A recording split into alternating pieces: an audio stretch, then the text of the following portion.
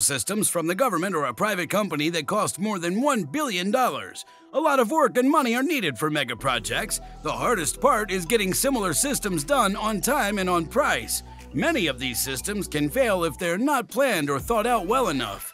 Due to lack of money or bad planning, many mega projects have been shelved in the middle or made useless. Governments wasted time and money on big projects that didn't work out. Let's look at the top 10 most expensive abandoned mega projects in the world. Number 10. Ciudad Real International Airport, Spain.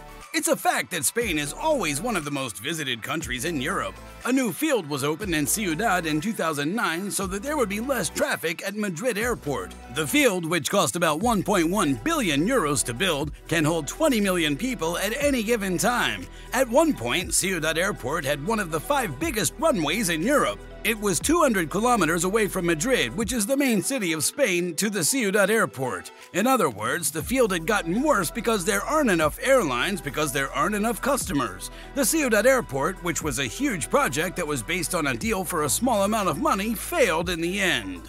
Number 9. Dubai Creek Tower. The Dubai government started the Creek Tower as a huge project with the goal of making it the world's tallest man-made building. After work on the palace had already started, the problem of getting so many sword lines to the top of the tower, which was thought to be 928 meters tall, soon became apparent. Another thing is that a building has to have at least 50% of its room used by people in order to be called a skyscraper.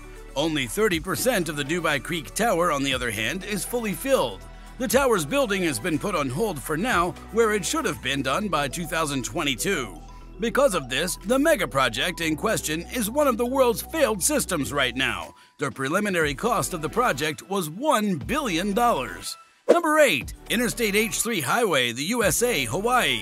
The Interstate H3 Highway, which is on the island of Oahu in the U.S. state of Hawaii, had a lot of problems while it was being built. A plan to make this engineering phenomenon was first put forward in 1960, but it was never put into action because of opposition from environmentalists, locals, and strict environmental laws. Still, in 1986, the U.S. Congress got rid of all these problems and began building the 24-kilometer-long road. There's a military station that links the Kaneohe Marine Corps Air Station on the east coast to the Pearl Harbor Naval Base Hickam Air Force Base complex on the south side of the islet close to Honolulu. While the building was finished in 1997, the cost of the plans was 5 times what was planned for the building. The reason for this was delays and other problems that made the building cost more.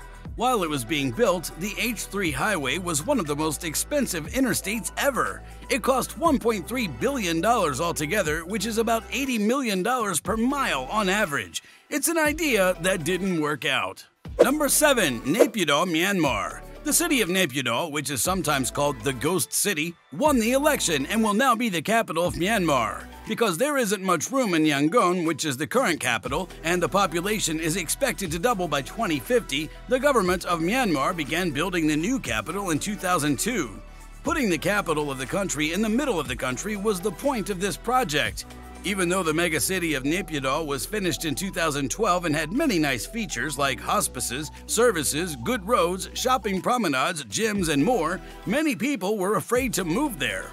Lots of people didn't want to leave Naypyidaw because there aren't enough good schools and hospitals, and it takes a long time to get to the nearest big cities. For cities, the people who live there are their heart, so Naypyidaw could be seen as a failed plan. It cost $4 billion to construct. Number 6. Dubai Artificial Islands. The artificial islands that are built in the water off the coast of Dubai are an impressive mega project. When compared to how these islands were used, this plan, on the other hand, wasted valuable resources, time, and work. In Dubai, the government hasn't been able to finish anything in the last 20 years except for the Palm Jumeirah. The finished Palm Jumeirah is another extreme. It sinks 0.2 inches into the water every year for as long as it exists. Too little planning and thought went into this huge project, which is one of the main reasons why it's seen as a failure. This project cost about $14 billion. Number 5. Forest City, Malaysia. You can find the Forest City in the Iskandar, Malaysia Special Economic Zone in Johor, Malaysia. It was a planned community development. The plan was made up of 4 man-made islands that were 30 kilometers long and located near Singapore in Johor. 80% of the owners are from China, so the idea that people from Malaysia would want to live in Forest City is new to them. This is the main reason why Malaysia's Prime Minister has chosen to stop foreign investment in Forest City. Because of this, investors from other countries stopped putting money into the Forest City project, and it stopped being built.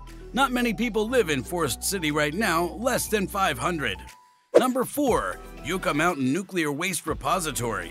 The huge project to build the Yucca Mountain Radioactive Waste Repository was started so that the radioactive waste from the United States' hundreds of nuclear power plants could be properly disposed of.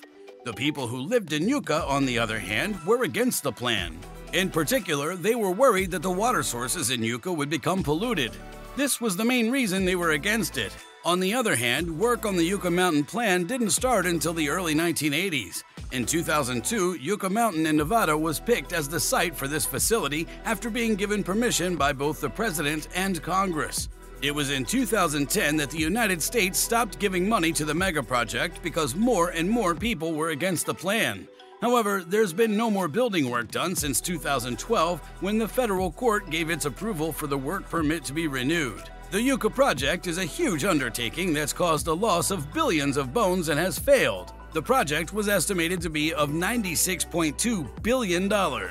Number 3. London Garden Bridge. Around the middle of 2017, it was decided that the site where the bridge was being built was not right for building that kind of bridge. Because of this, the bridge's building stopped. It was thought that a sum of $272.8 million had been put in.